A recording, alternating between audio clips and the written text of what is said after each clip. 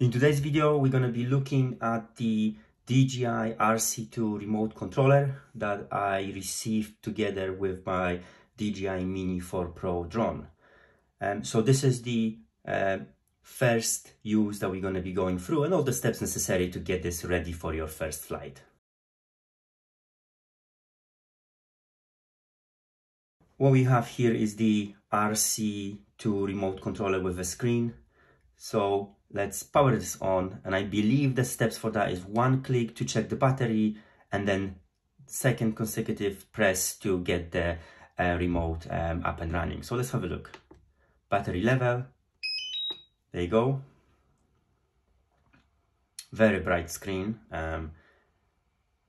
very sharp, the graphics. I'm already looking at the DJI, I can tell that this is going to be quite a good quality screen on this remote. So this is the first use, the first steps, connecting into Wi-Fi, maybe to your phone. I'm not really sure, I haven't done this before, but we're gonna find out everything in this video. So obviously I'm based in UK, so I'm gonna be going for the English, so I'm just gonna press next.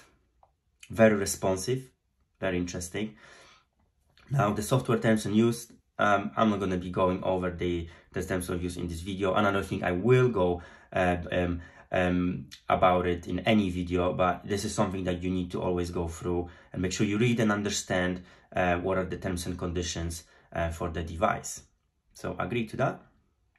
Now country and region, I'm going to be looking for United Kingdom. So how do we do it?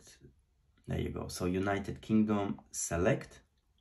I'm happy with that. Next, very responsive screen. I can feel that I'm literally touching what I'm supposed to be. So I'm going to join my home network. That's the Dream network, obviously.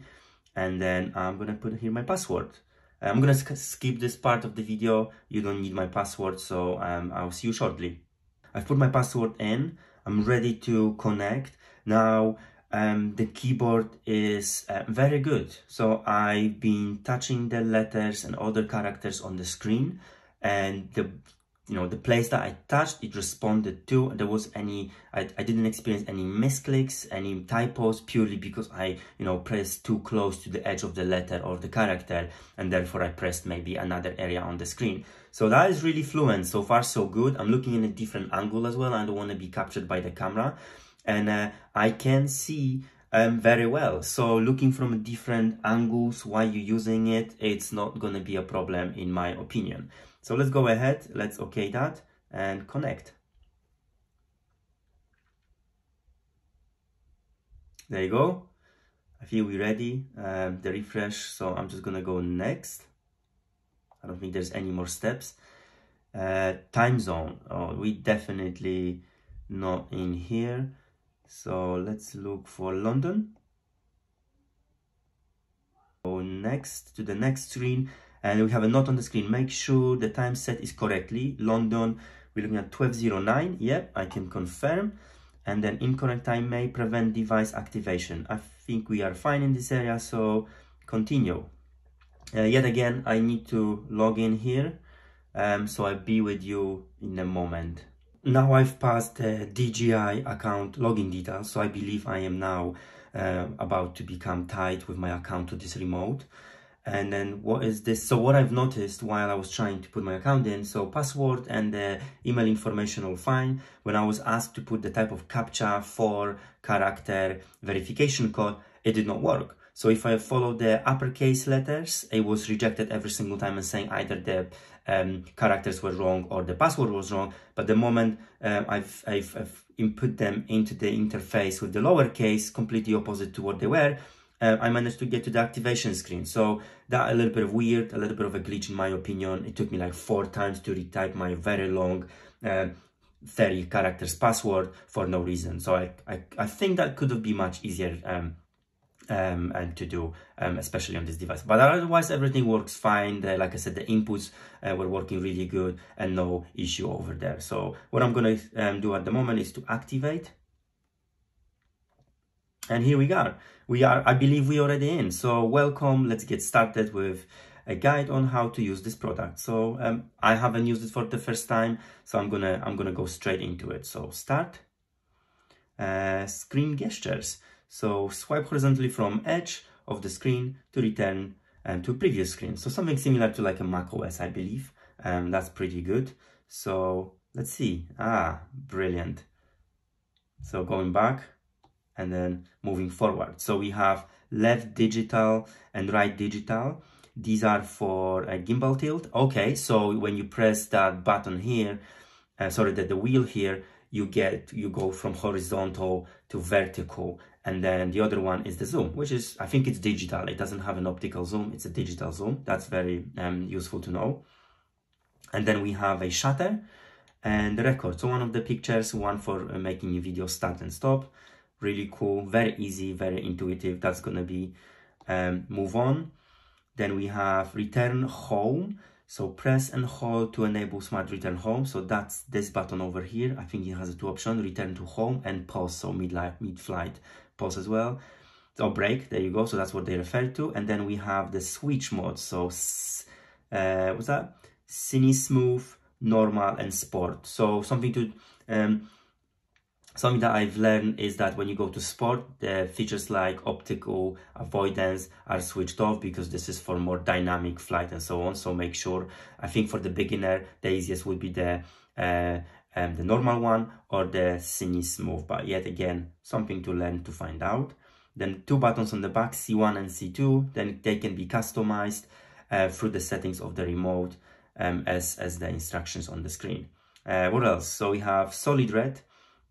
Aircraft not connected, so you can tell my DJI Mini 4 Pro is not connected at the moment, which is accurate. Green one would be the connected, and the firmware update failed for yellow. So straight away you get some information about the connectivity and about whether there is a new update for your remote control if you connect it to a Wi-Fi network or if tethering through your phone.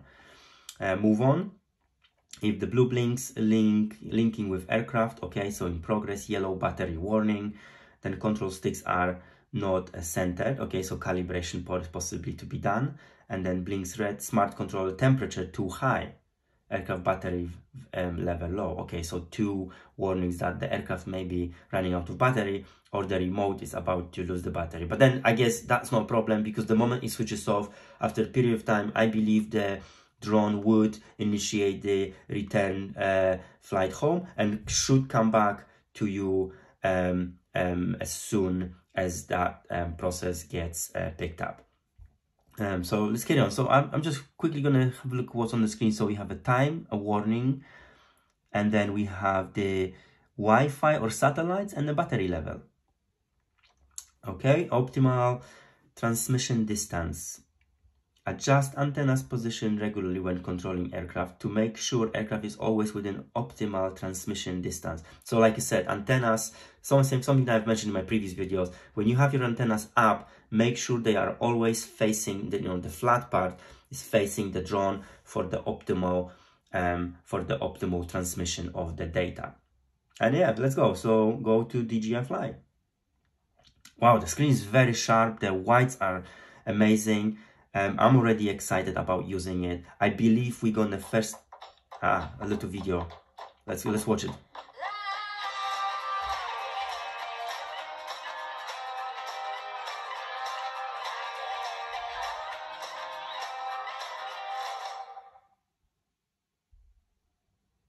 Nice little clip from DJI. As you can probably notice, the screen is very bright, very sharp, very nice. And yeah, but what I was saying before the video has shown on the screen is that we probably will need to go through the firmware update because I don't know how long this was in the box. And then so that's what I'm expecting as soon as we get to the actual user interface. So some of the information for authorization, DJI collects some information for improving the service, I believe. So mobile device GPS on, DJI device GPS info on, hardware info and approximate location. I have no problem with sharing that information. I think this is to improve the experience and all the aspects of controlling it, from your drone through the remote and vice versa. So let's jump into it. Let's provide that information. DJI product improvement project.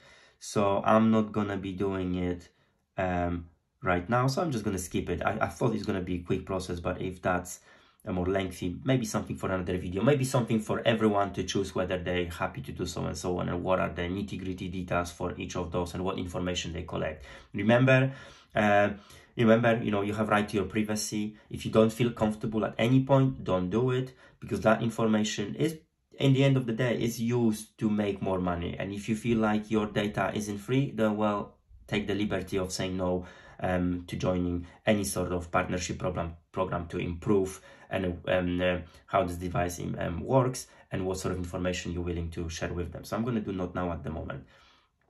Okay, so we have here, so I think we're back on the main screen. So we have the Academy,